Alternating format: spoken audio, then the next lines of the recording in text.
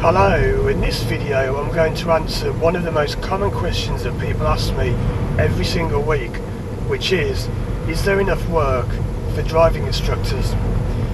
All the time people email me and they say, I want to become a driving instructor, but I'm not sure if there's going to be enough work. Are there enough pupils? Do you get enough people coming to you to make it worthwhile? The very fact you're asking that question means that you don't understand what you're doing and you're going to fail. Now, this video could turn into a very, very long video if I'm not careful, so I'm going to keep it as short and simple as I can. But let me put it like this. Lots of people think that you become a driving instructor and that's it. You just do your 3 exams, you pass your part 1, part 2 and part 3, and that's it. Right, once you've passed your part 3, that is the beginning, it's not the end. You just become a driving instructor. What you need to do is learn about business, okay? Because it's people who have business skills that survive. Being a driving instructor is almost irrelevant, but if you're just a driving instructor, you will never survive as a driving instructor. You need to wear many different hats when you are a driving instructor. So, for example, you need to be not only the person out on the road teaching, you need to be a website designer. You've got to have a website, you're never going to survive. You've got to be able to do social media, make YouTube videos. You've got to be on places like Facebook, Reddit, Twitter, TikTok. All of these things are things you need to do. And when you're asking the question, is there enough work? It's as though you're expecting the work is just going to come to you. Like people are just going to find you and learn with you. It doesn't work like that. Even if you go to a driving school, I can promise you, you will not just go to a driving school and be given work. It doesn't work like that. Excuse the pun. Even when you go to a school, you'll still have to generate your own work because they still expect you to, even though you're paying a franchise fee. And I know this because I've worked at 2 different national schools. And if you say you're not getting enough work, they'll often just say, well, what are you doing to get it? You say, well, I'm paying you a franchise fee. And I say, oh, well, no, that's for your car and for a bit of advertising.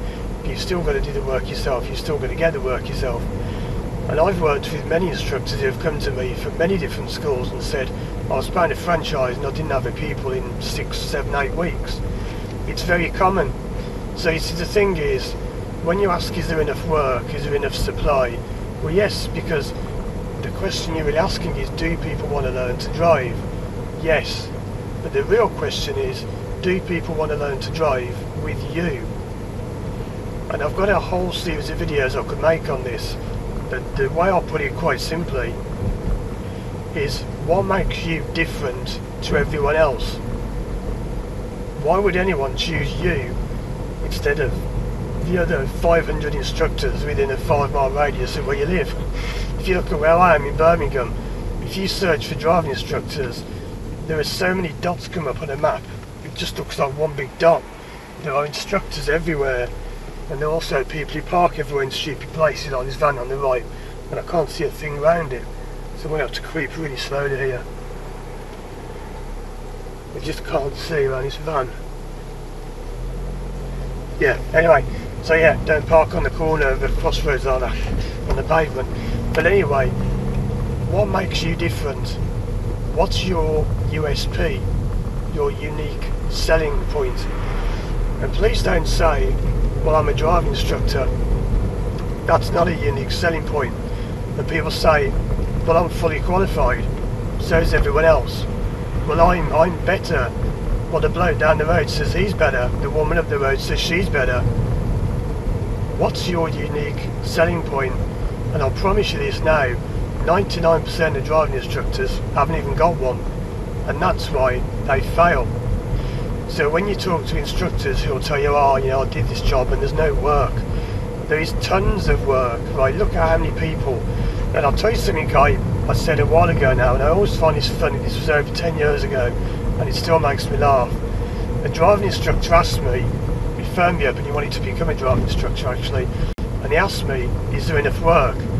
And I said to him, well, put it like this, the test centres are fully booked for months. And he said, I don't get it. And I said, well, think about it, the driving test centres are fully booked for months. And he said, I don't get it, does that mean there's any work? Can you not see what I'm saying there? The driving test centres are booked for months ahead. And he couldn't work out from that whether or not there was any work for driving instructors. So I hope that's helped you to some degree. There's tons more I could say on this, and I have thought about even making a whole course on how to succeed as a driving instructor without doing it the typical choosy way like most people tell you, which simply doesn't work. So let me know if you'd be interested in that. But as always, check out my other videos for more help. Thanks for watching, and I'll see you again soon for more videos.